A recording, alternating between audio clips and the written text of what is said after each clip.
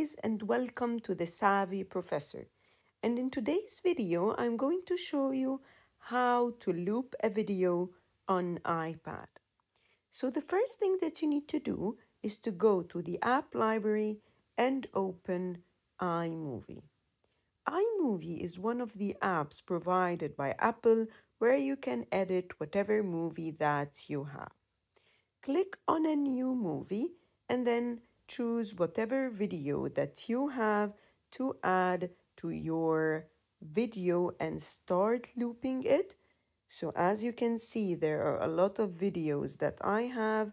I'm going to choose whatever video that I want to loop to be able to use in my project. So let's say I want to loop this video.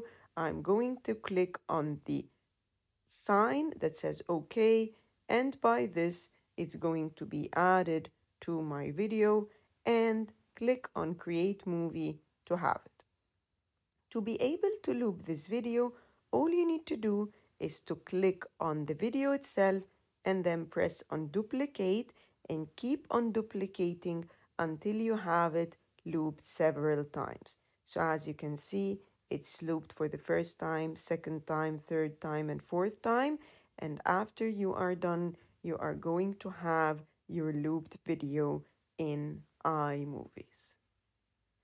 And if you want to actually export it, just click on done over here and then press on the middle icon and share it as a video or export it as a project or do whatever you want with your looped video.